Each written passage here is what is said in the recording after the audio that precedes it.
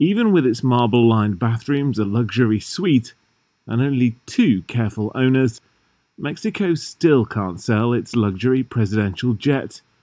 The plane returned on Wednesday to the country more than 18 months after President Manuel Lopez Obrador sent it to the United States in search of a buyer.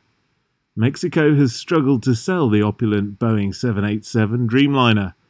The leftist Lopez Obrador has cast it as a symbol of excess and corruption under previous governments in a country where around half the population lives in poverty.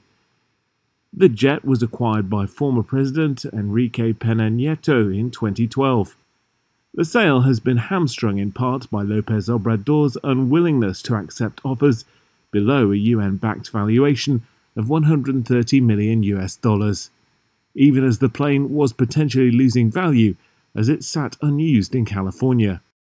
Lopez Obrador's unorthodox plans to sell the plane included a raffle, where the plane was going to be the prize. Later, he said the raffle would be a lottery-style event, with 100 winners getting about $1 million each, rather than the plane.